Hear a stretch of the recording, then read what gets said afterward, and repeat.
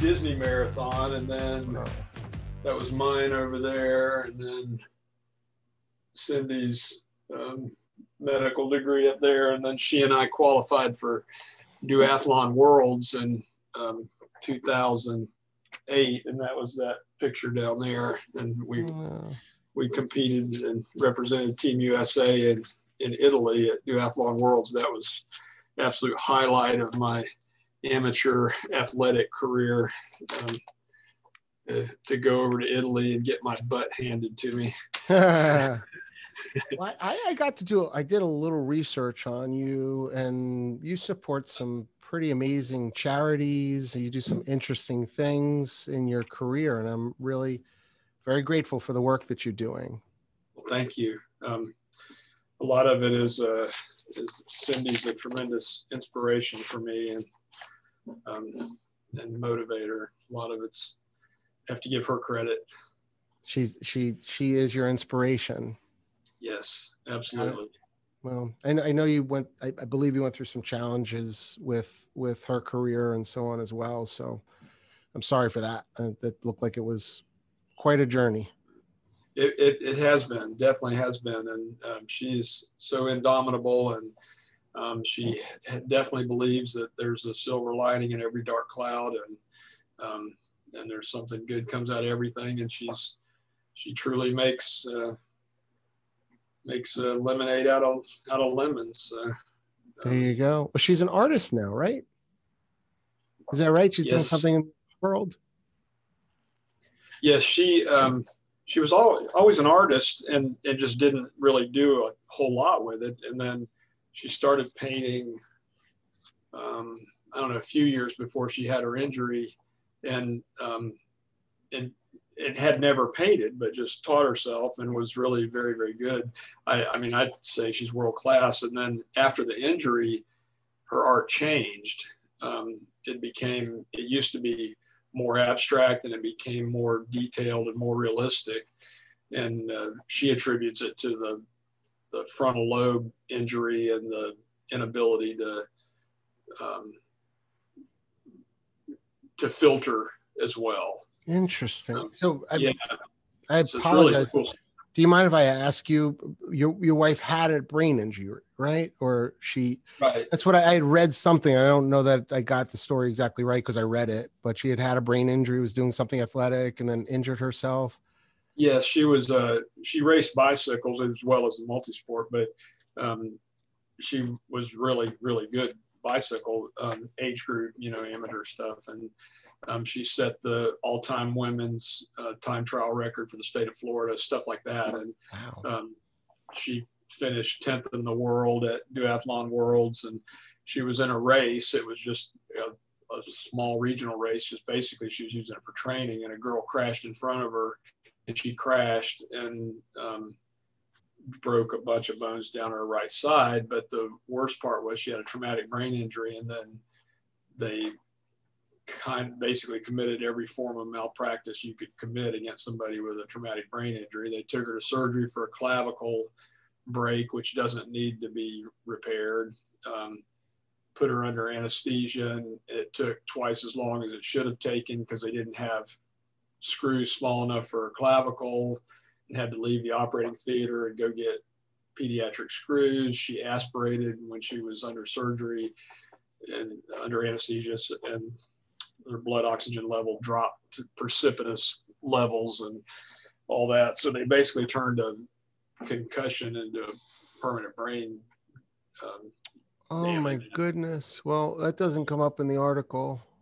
Yeah. I mean, go off on that, but so it was a really tough time, and she developed a seizure disorder, and just went through all that mess with the incredibly toxic, the neurological stuff. And finally, based on a friend's recommendation, we tried cannabis, and that was before it was legal. So I had to get it, black market. And within 6 months, it completely cured the seizures. Wow. Didn't just put them in abeyance, it actually cured them. Wow. So we became huge advocates, and then hugely advocated for the, the medical cannabis in Florida. And then with my last bank, we were the first and only bank in the state to bank the cannabis industry. And when I presented it to my board, there were no objections. Well, there was one objection. It was Pastor Joel Hunter, who is the pastor of a 20,000 member mega church. He said, I completely support it. Completely. I just don't know what my elders would say. So he abstained. And then the next month he said, I went to the elders and told them what we were doing, and they completely approved it. Wow. And, yeah. And it was an evangelical church. Yeah. So, when presented, and then I had another board member who was a radiation oncologist. And after I gave the story with Cindy, he piped up and said, look, my patients have to, previously had to get it on the street. And it absolutely is a game changer for them. It stops the nausea. It makes the quality of life better. What goes around comes around. Everything's for a reason. And then we sold the bank. We had to get out of the cannabis industry. And that which bank did you sell? It was for First Green. And you had to get out. Wow. Yeah. Oof. So you had one bank before First Green too, right? Florida Choice was the name of that one. That one wasn't there's no pretense to anything values-based.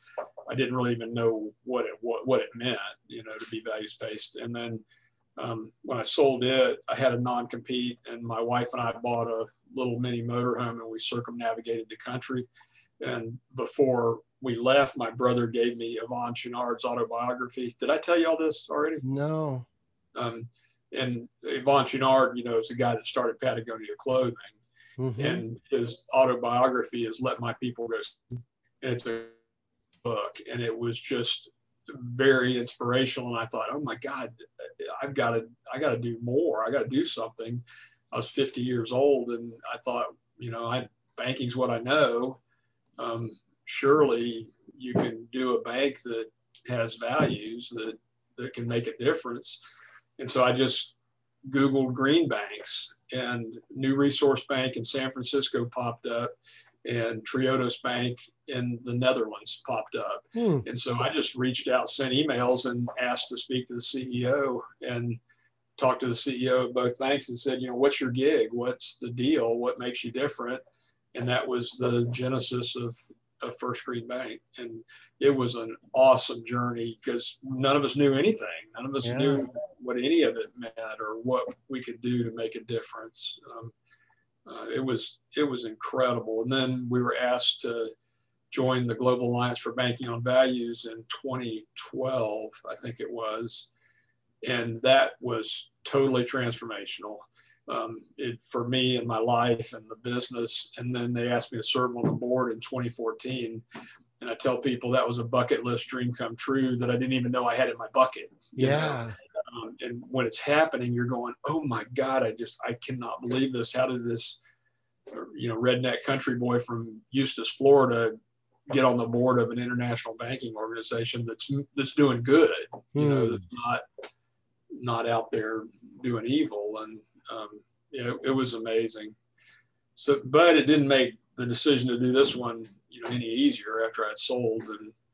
And you sold, and did they continue to do green work? They dropped the green. Really stupid. Really stupid. Well, I'm in that industry. I'm in the financial services industry, and I'm the only crazy person that is in the impact investing space. I own 2 broker dealers, 2 RIAs. We've got billions of dollars.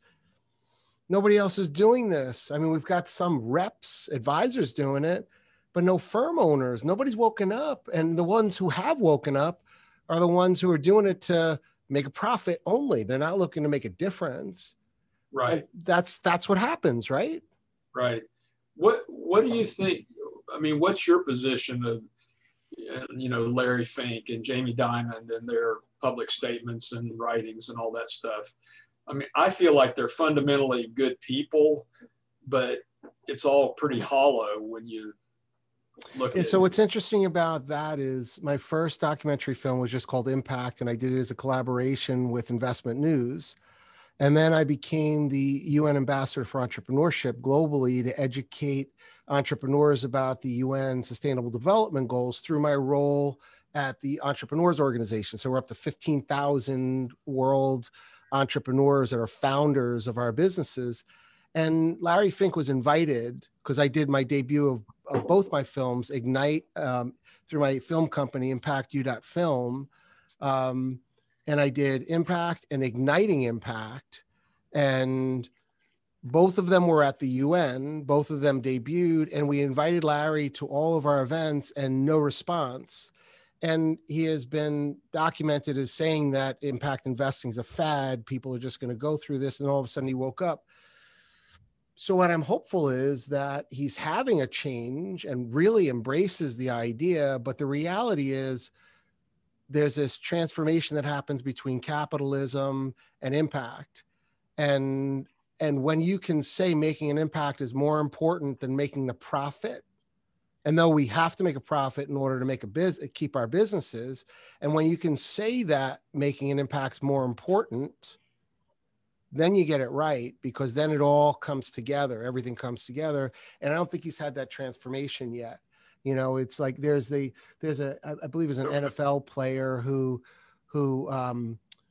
and he's got a funny name, but he had a transformation when his child was born in Atlanta, and he couldn't take his child home because the air quality wasn't good. And he was like, but I'm breathing it. And he says, yeah, but their lungs aren't fully developed and the air quality is going to injure your child. And so I wish I had his name top of mind, but I don't. So he created a whole initiative for sustainable being at the, you know, the tailgating and so on, not throwing around the red cups anymore and doing all the things, because he felt that as an organization, they could be so much more impactful. And usually it's something like that happens in a person's life that creates that. So as you'd mentioned, in the cannabis industry, being a bank that would fund cannabis organizations, and I know what I've read, and you know much more closely than I do, that you can't do cannabis transactions in a federally chartered bank, right? Because it's illegal. And so you can as a small bank, but then you get pushed out. And so there's that transformation that happens. And my opinion is that I think there are people who are genuine, and there are people who are doing it just from a capitalist perspective and looking to make money. And those are the ones you don't want to align with, because they could change their stripes if, you know, it becomes popular to not fund cannabis or so. Right, for sure. Yeah. So that's I don't believe their hearts are truly transformed, although they could be getting there, or they're truly on their journey. So I don't want to criticize or condemn. I simply want to say that I don't, you know, it's like when women in investing was so unpopular, it was like really big deal. It's still part of it, but where men would, you know, take this seminar series and bring it to all these widows to gain business. It's kind of ingenuine. Like you're trying to help people, but really wasn't your top priority. It was just a good target audience for you. So right. I find people that are doing things in the impact space and socially and environmentally beneficial, starting to get it. I've met many billionaires in my circles that are disturbed. You know, they go to Antarctica, they go to Alaska, and they go, we are screwed. Like there is nothing. And then I meet people like Finian Makepeace, who has kissed the ground, who has given us all hope. And, you know, so, you know, you and I were brought together by a collaboration that I'm part of, a guy named Nick Nanton, who's an Emmy Award winning documentary filmmaker. Mm-hmm. I'm a filmmaker. We're part of an organization called Strategic Coach. And he said, I got to introduce you to Ken. And Ken, am I allowed to say that we're going to be doing some business together very soon? Sure. Yeah, so I shared with you that we have a farm, and we're planting trees that are drawing down 11 times the carbon of any tree on earth. And we're going to be planting hundreds of acres of these trees. And we're going to be the most impactful farm that you'll find in the Georgia area. Nobody even knows about this stuff. And I'm not trying to keep it a secret. I want people to know about it. Right. And your bank stepped up and said, we want to be aligned with an organization that's doing this. And I believe I'm your first loan. You are. In June. Yeah, you are. I mean, that's the coolest part about it. And I was wanting to really push it out in PR, but then last week the FDIC called me and just blasted me for an article that was written that we were partnering with a fintech firm. And it's like, are you kidding me? I don't have any signed, agreement. There's no partnership. Of course, I would go to you to get permission for a change in business plan. So I'm half afraid to push your deal out there because they'll say, oh, your first loan's out of the state of Florida. So it's what, 2-3 weeks from now, we can start doing some PR. And what's totally exciting about this, Ken, is I didn't bring to you yet the opportunity, but I have the US's top doctor and professor in the Polonia tree. And he wants to work with me on a collaboration to do a nursery for tissue culturing for the trees to keep it very pure. Okay. But now they want to do cannabis tissue cultures too, to keep the purity of the cannabis there as well. And as long as it's legal, we wouldn't do anything illegal. I'd do that as well. Right. And it's just the exponential capabilities because of your bank are tremendous. And that's incredible. So your bank funds impactful companies. Could you share a little bit of the vision of Climate First Bank? Sure. Yes, and probably the best way to describe it is the conundrum I found myself in when I was writing the business plan. And it's a pretty formulaic thing. It's a template the FDIC is used for. I did it with my first bank 30 years ago. But I'm describing the business model and I'm describing what we want to do in the impact space, which is totally foreign to them. They could care less. They, in fact, don't want to see that. And I'm thinking, well, all our buildings are going to be LEED certified. We're going to be covered with solar, net zero, paperless, big deal. At the end of the day, that's nothing but a flea on the back of an elephant. It doesn't really make any difference. It doesn't impact the climate crisis. But I was concurrently reading the book Drawdown, and the light bulb went off. Drawdown, right behind me. Drawdown. Mine's right in front of me. I've met Paul Hawkins, so good stuff. Yeah. So have I. And I thought, oh my gosh, this is the answer. It's all right here. They spelled it out for me. So all I got to do is go through and figure out which of these things a community bank can actually affect and put together products and services, and then go out and burn up shoe leather, selling them. So I did that, and I think it was 12 initiatives, and a lot of them could be combined into one thing, which would be the built environment, retrofits and all that kind of stuff, HVAC. And so we've been steadily working on what that looks like and how do you apply it to the economy or the community. And I put that in the business plan, and my attorney said, "Oh gosh, don't do that. That's all new. That's foreign to the regulators. It'll delay your approval." I said, "You know what? If it does, that's okay, because this is what it's got to be. It's got to be front and center. That's why we named the bank Climate First Bank." And honestly, we got approvals in record time. I mean, absolutely record time. I don't know if it resonated with them, and that's why, or it was because it was my third bank. I don't know, but for whatever reason, we got approvals in record time. And a simple example is our solar loan program that we had at First Green. That was a good program, but it was all old school. It was a paper application. You just hand it to the branch manager. It takes 2 weeks to get an approval. no way to scale this thing. With Climate First, it's going to be totally digitized. You go online, do the application, 2 minutes, you got your answer, through AI, auto decisioning, 2 hours, you get your documents. 24 hours a day, 365 days a year, no human has to touch it. And that way we can scale it. And there's just all kinds of stuff going on in the solar finance space now too. There's a robust secondary market. They're getting packaged up and sold in pools.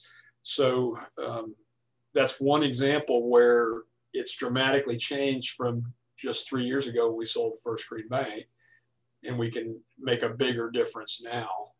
Wow. That's amazing. And 2 minutes, AI driven, like that's using technology to its best capabilities. And traditional banks don't get it. So I'm writing a book. It's called The War and Art of Funding: An Insider's Guide to Raising Capital Through Storytelling.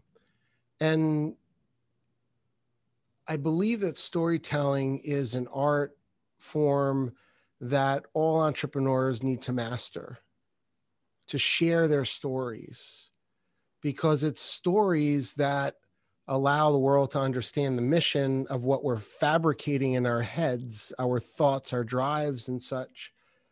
And I'm certain you've got a ton of stories. Everything starts as a story. I mean, you probably have gotten, I'll send you my pitch deck. And every time I get on the phone with somebody who sent me their pitch deck, you know what I tell them? And look at it. Because you know what you're writing when you wrote it. I don't know what you mean by half this stuff. And it's all very relevant to you. It's not to me. So I encourage people to do a teaser video or something of real high level of what they're looking to accomplish, and then not go right into the pitch, go into why they're doing it. For me, I feel like my life wouldn't be complete if I didn't do this business. If I didn't do what I'm doing, if I didn't share with others, believe it or not, I'm starting my next documentary film project, and it's starting at Cali Farms on Saturday, because guess what? We're planting 4,500 trees on Saturday. We're treating the soil now. We're getting it ready to go, because I can't lose that window, because if you know Georgia, it gets really hot really fast, and I can't lose that window. So I've arranged to be able to be planting trees already, and I am so excited. I got to be honest, it's just part of it. But I'm sure from where you sit, what makes a person attractive as a bank? I mean, you guys are putting all your capital at risk, or your depositors' capital at risk. What kind of stories are people telling you? What sort of thing is it that, makes it very attractive for you to consider working with an entrepreneur? Well, that's a conundrum in its own right, because as a bank, we can only do bankable deals, which is 300 years of standard underwriting and accepted underwriting. And that was part of the premise of my business thesis for Climate First Bank, is I want to be able to provide a much bigger capital stack than a community bank usually provides. It breaks my heart for somebody to come in and need a loan, and a startup is absolutely impossible, but say they've been in business a couple of years, they don't have a historical run rate, they've been making a profit for 6 months, that's still not bank underwritable. So I want to do the obvious stuff. I want to have a full government guaranteed lending suite, USDA, SBA. I want to have factoring, and I'm calling it compassionate factoring, because factoring is expensive. And the reason I want to be able to do factoring is to be able to graduate these people into bankable deals and not be stuck in that, vortex of high cost capital. I'd like to be able to do an SBIC, which is perfectly tailored for second stage companies.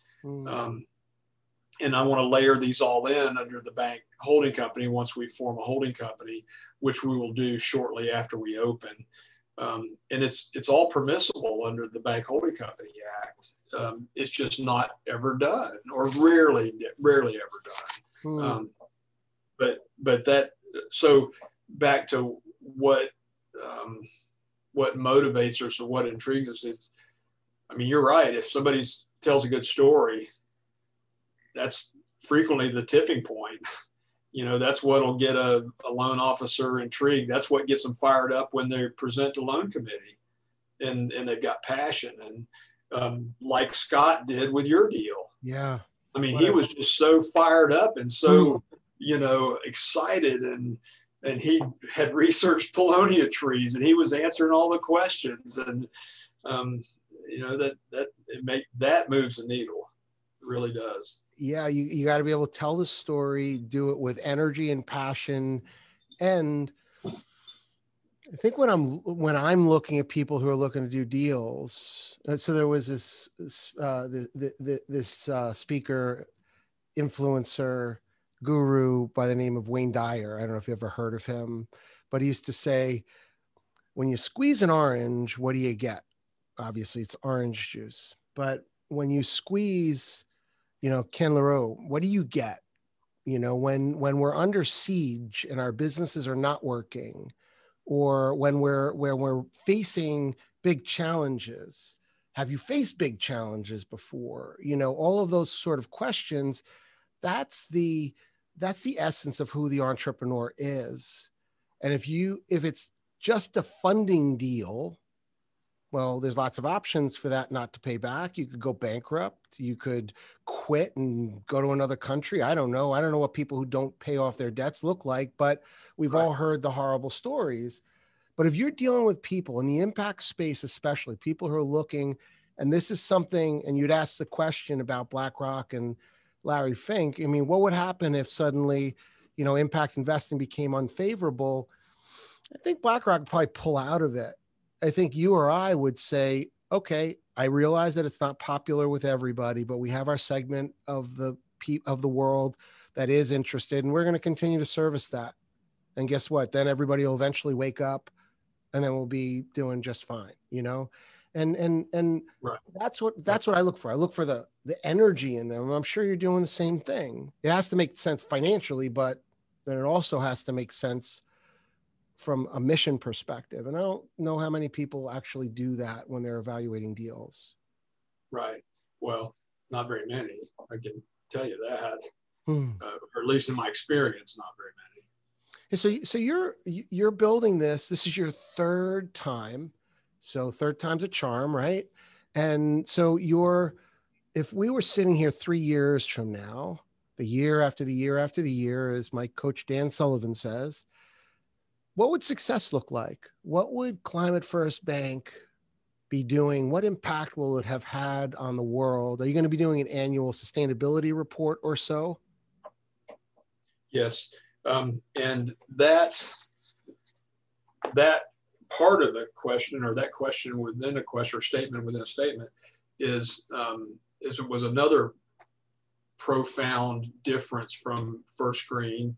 And we started, when we joined the Global Alliance for Banking on Values, they have very strict metrics that you have to meet to be a member. And we found that it was really difficult to granularize our customer base. We could not tell who was values aligned, who wasn't, other than the big picture stuff of the standard industrial classification of the loan, you know. And we had made the decision to have a negative screen, that we weren't going to do dirty energy or extractive industries, all that kind of stuff. So that was easy. But our core processing system would not let us easily drill down. So when we formed Climate First, that was a primary consideration when we were interviewing and doing the demos of the core processing systems, that we had to easily be able to provide the inputs, and we had to easily be able to get the outputs. So it should be a lot easier for us to be able to do a thorough and adequate annual report. Our intention is definitely, to do that. But back to the question of what does it look like 3 years from now? It won't look like what I want it to look like. And the main reason for that is because of the regulatory 3-year de novo period, where they restrict your growth to the business plan. They don't want you doing anything fancy or whatever. So it'd be better to say, what does the year after the year after the year after the year after the year look like? Go for it. Then look at that 5-year plan. Most people can't think in 5 years, but I understand your 3-year. Let's call the 3-year 1 year. Right. That's about what it is. It's the 3-year 1 year. And so the plan is to do a subsequent capital raise, which the amount is yet undetermined because we haven't closed the offering out yet, which closes May 27th.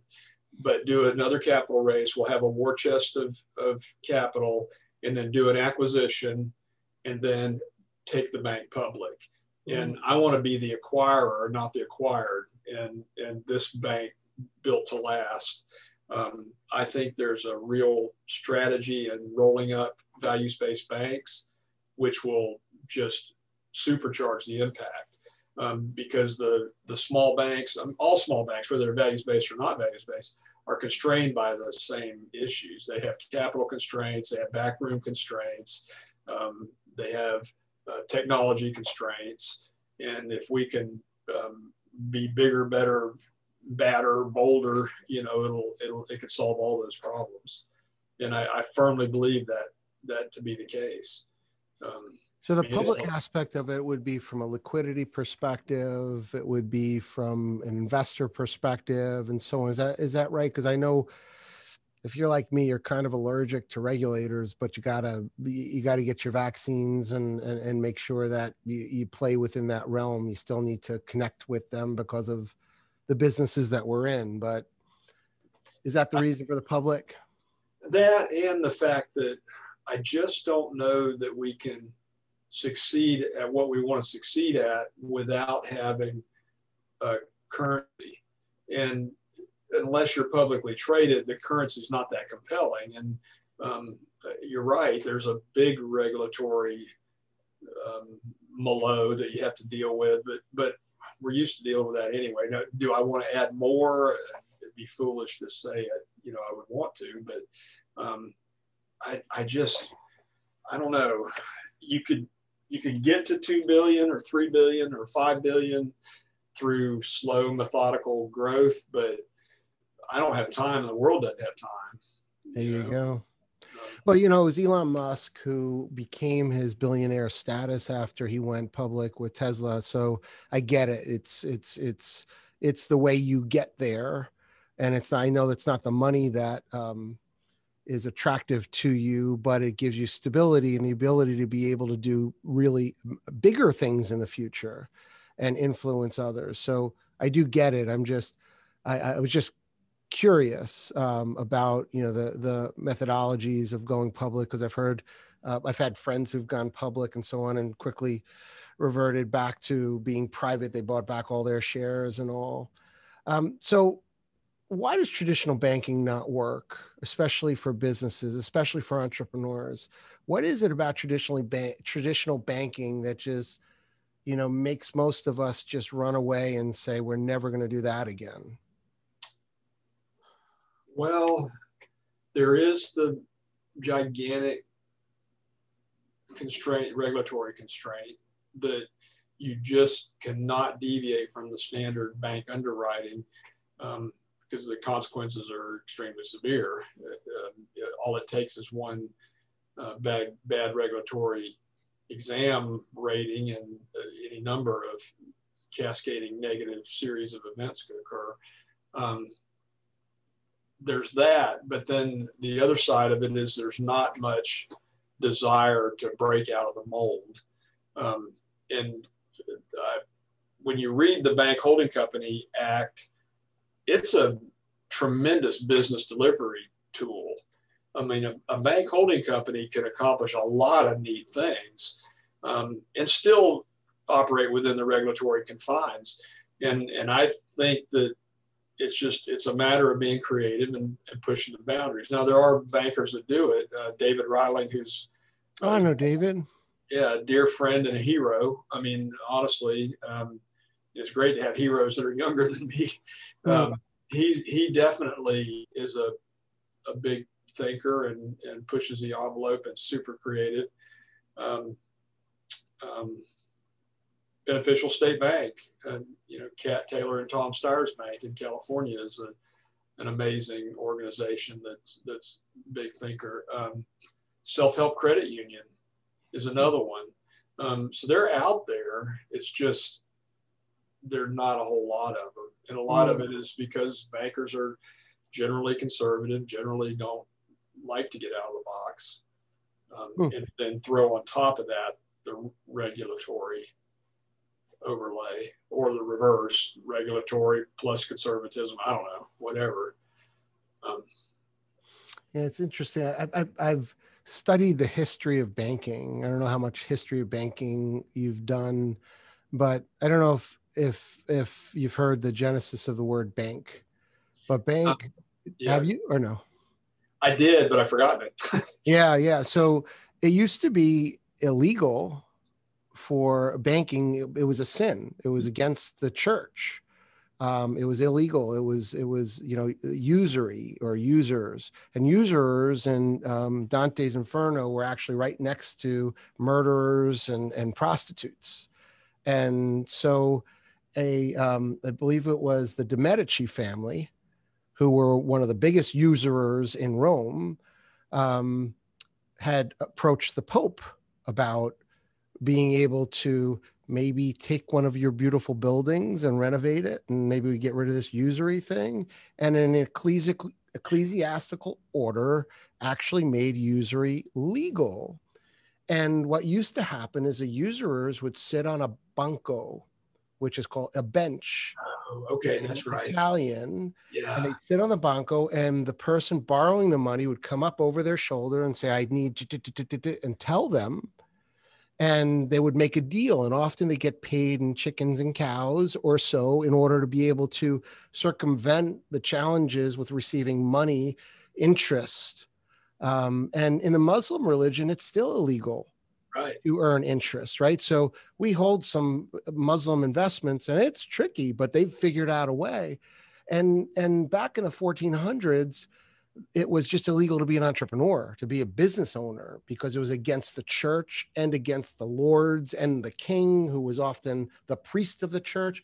So it's got this big history behind it that was really amazing, but then evolved to fund venture capital, venture opportunities, entrepreneurs, and then went really conservative with all the regulatory things that we do. So it's just kind of gone a big circle, but most entrepreneurs are not going to the bank to try to finance. And the question is, where's your business plan? And the entrepreneur goes, I don't have a business plan. And they go make one, and they make one, and they shoot lots of holes in it. And then if you're fortunate enough to get 1/10 of what you're looking for, then you got to, pretty much give blood, your firstborn, the whole 9 yards. But your bank is different. And you've identified, I think, Sunrise, which is David Reiling's bank, and a couple other CDFIs, I think they are. And I guess from an entrepreneurial perspective, it's probably very smart for them to do their banking research to know who they're going to be doing business with, versus just, the behemoths in the industry who are just going to say no at the end of the day anyway. For sure. Absolutely, for sure. And I'm a huge fan of community banking. Whether they're values-based or not, and just by nature, almost a community bank has got some values proposition. But yes, absolutely. And especially if you're a values-based entrepreneur or a social entrepreneur, you're definitely going to want to partner with a bank that gets it. Without a doubt. Yeah. So now we're opening the doors on June 1st. CaliFarms.eco is going to be our deal. We're going to be fully funded, and I appreciate that. And we're going to be doing some impactful things.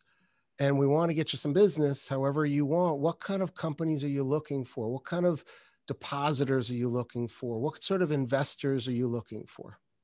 Well, start at the end with investors, and the offering closes on May 27th. I've got a broad mix of investors, from ESG funds and family offices to somebody that's interested only in the investment return. And so that kind of made me scratch my head about the whole Milton Friedman shareholder primacy model. And I got to thinking, oh my gosh, maybe he did have it right for all the wrong reasons. You know, I need to take care of the folks that just are looking for return. I need to take care of the folks that are only interested and only invested because of making a difference. And I need to, bring them all together, take care of them all. My preference on the investment side would be long-term patient capital, because they're going to understand the long play. And that's not what we had across the board. So we have a mix. As far as customers, we will take care of businesses and professionals and people in the local community, with the exception of the stuff we won't do. We'll bank the guy down the road that's building a new auto repair shop, even if he doesn't care about climate change or whatever. We'll encourage him to put solar on. We'll make darn sure he's properly disposing of the hazardous waste and all. Or we'll bank the young veterinarian who's building herself a new office, and even though she won't do a lead building. You know what I mean? But we're going to very much target NGOs, values aligned businesses. We've got a lot of businesses and NGOs lined up in St. Pete already. They want to vote with their pocketbook. I can't name them because it'd be a violation of my fiduciary duty, but there's some really cool folks lined up. And then as far as deposits, it's probably the same thing applies. And, the same group of prospects or customers. I'm looking forward to the relationship. I'm looking forward to guidance on how to be more impactful. Any thoughts on resources from the bank, maybe? So we're a member of the UN Global Compact. We've applied to B Corp previously, if that's beneficial. We're still in a process for that. Obviously, I've got a LEED Platinum building, but now my new project, I need to get to LEED criteria.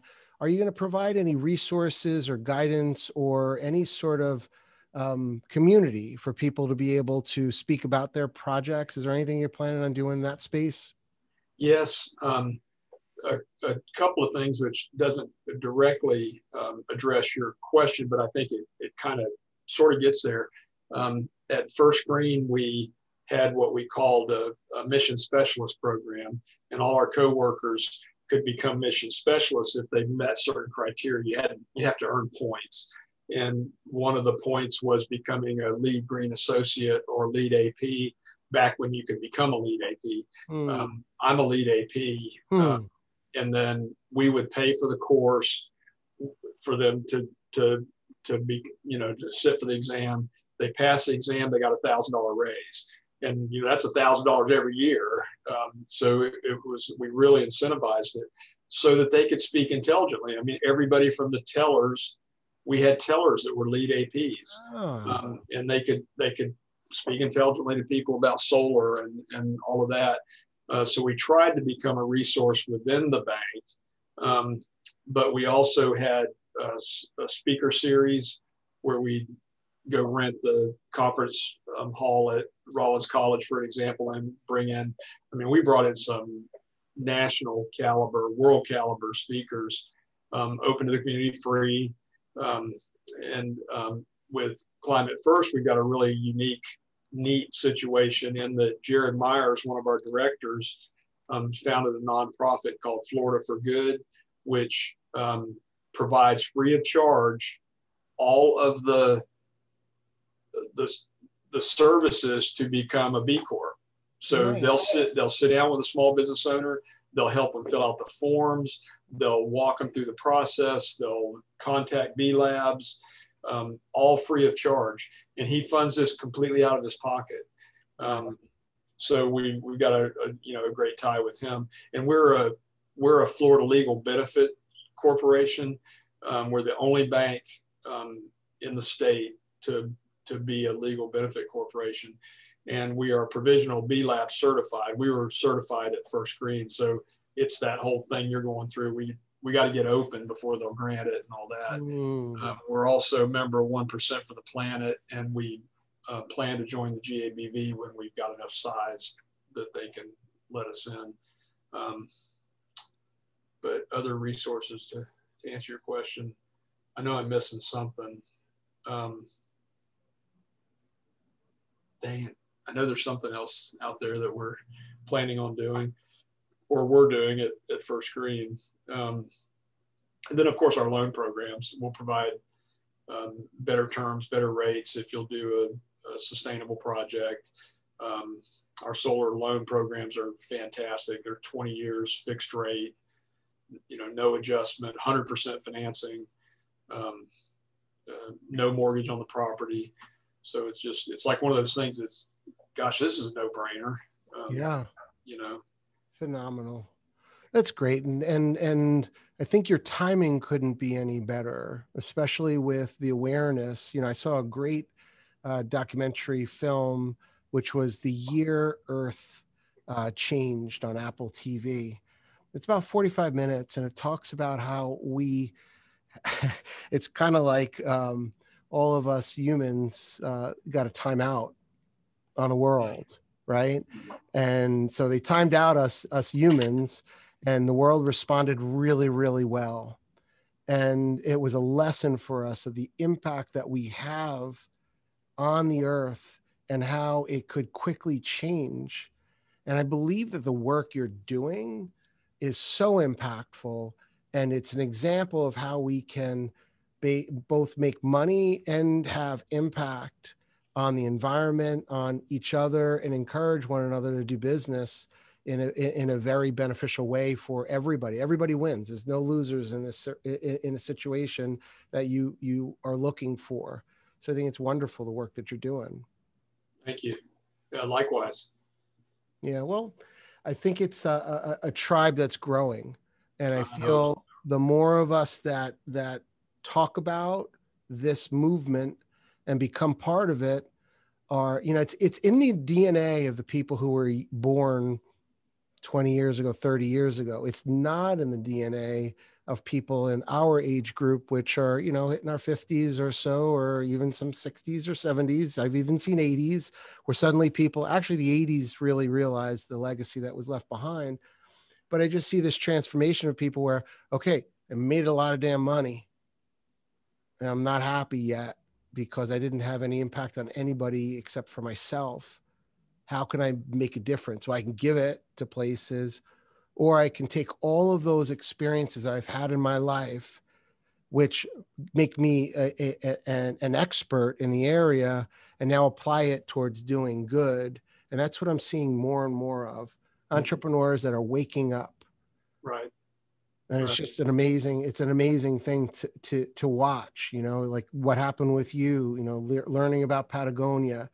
So before we break, any podcasts you love, any books you love?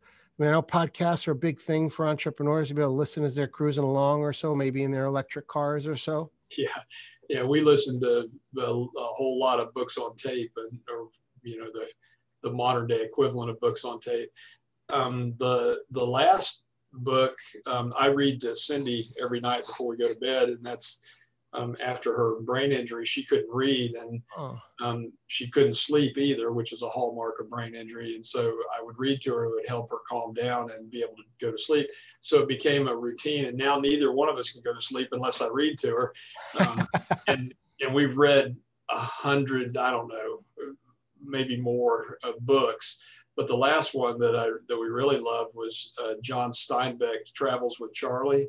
Hmm. It's a fantastic book about traveling the country with his poodle Charlie.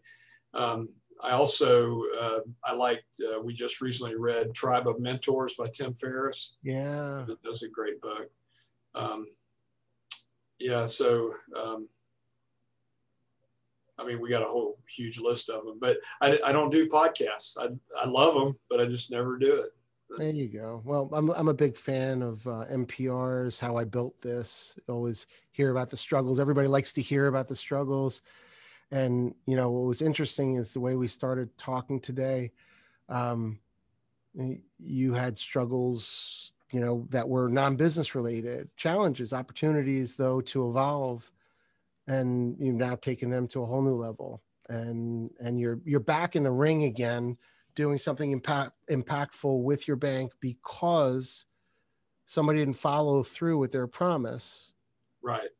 And I think that's great because I'm sure you're getting the old team back together. You're not violating any of your restrictive covenants. You're done with that. And I'm sure people, and this is probably something that entrepreneurs need to know, people are attracted, and I don't like to call people employees, our staff who choose to work with us are very attracted to a leader who is looking beyond themselves to benefit. They're looking at something bigger, and the bigger your vision, the more likely they are going to come back and work with you. Are you finding that to be your situation?